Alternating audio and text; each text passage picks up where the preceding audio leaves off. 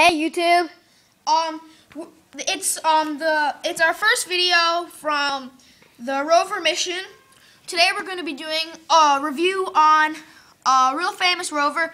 This is Brookstone's wireless rover. It's has its own Wi-Fi. It generates its own Wi-Fi. So it's basically a Wi-Fi spy tank, somewhat. This is you can buy this from Brookstone's website or at the store for $100 right now, but it's normally $150. So if you want it, you should buy it now. So what you see here is the actual rover, but this is where it all goes down. On your Apple device, which is an iPhone, iPad, or iPod Touch, first or second generation. Third or fourth generation, you can connect it. So here we have our Wi-Fi. These are the two Wi-Fi connections. You see the AC13. Those are the two Wi-Fis for both our tanks over here and over here. These are our two tanks we have.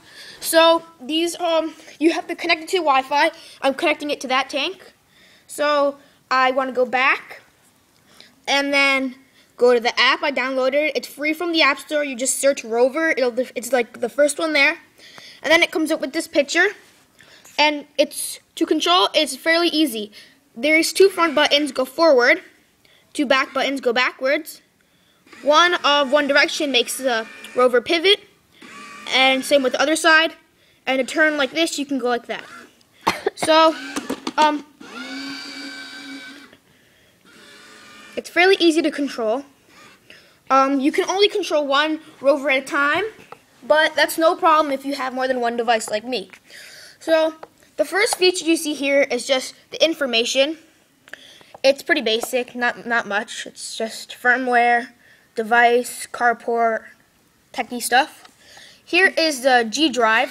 The G drive is a really bad feature that is supposed to make your rover be controlled by using the iPod or your iDevice. It's fairly easy. As you see here, I'm just not using the actual soft buttons on the iPad. I'm tilting the actual rover. So that's really bad, but that's it. You can take a picture. So you take a picture, it saves onto your device's photo library. This is to make a path, which is a pretty cool feature, I thought. So you press the make a path button, and then you can make the rover, for example, spin like I'm doing over there. And then I just stop it whenever I want to. It default stops at 30 seconds. I click it again to stop recording, and I play. And if you see the rover, it's going to move on its own. I'm not doing anything, not touching it. It's moving on its own. And at the end, it'll just stop moving. So here is another feature. It's the recordings of the sound.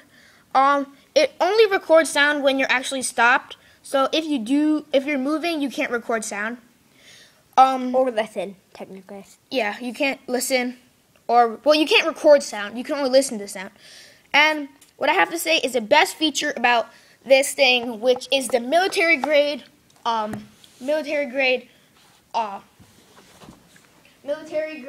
night vision. The night vision is on the camera over here, you see? The second camera here shoots a special ultraviolet light that is not seen with human eyes. But what happens is, for example, if I was to turn it off, if you see on the iPad, I turn it off, lights, you can't see anything except the crack underneath the door. So I'm going to point, if you look over here at the rover, nothing's happening. And then I'm going to turn on ultraviolet, it's the light, and it gets bright up. But if you look at the rover, nothing happened. So if you get a double shot of the iPad and the rover, get a shot of both of them together, you'll see if I turn it off, nothing happens. The rover, nothing happens on either side. On, nothing happens. Off, nothing happens. Same with the front. On, nothing happens. Off, nothing happens. So that is a quick review on the Brookstone's Wi-Fi controlled rover. You can buy this for $100 online at Brookstone or pretty much anywhere you wanted to. Before we go, I just want to talk about the design of the rover. As you see, the rover is very slick. Only detachable part is the antenna.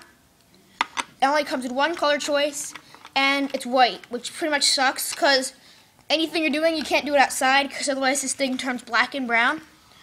It's very strong.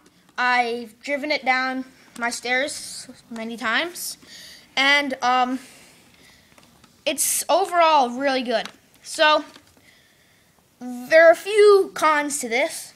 The first con is that the G drive sucks. It's not useful at all. The sound is only working when you're stopped. And if you want to show someone really fast, as you see here, the blue light to shows the wireless is on. It takes a minute or so to actually turn on. So other than that, it's really good. It's worth the money if you were to buy it. But just remember that you should have an iDevice with you so that you could use it. So thank you. Please subscribe, favorite, and comment on our videos. And we'll be making some more shortly. Also, it's also a pretty good present for someone that has an iDevice. Yeah. If it's a kid. Yeah. This is also actually very good for adults, or in the office. You could spy on your colleagues, or you could just maybe put like a little cup holder on the side and go get some water from the ice cooler or something. So please subscribe, favorite, and come back for our next videos. Thank you.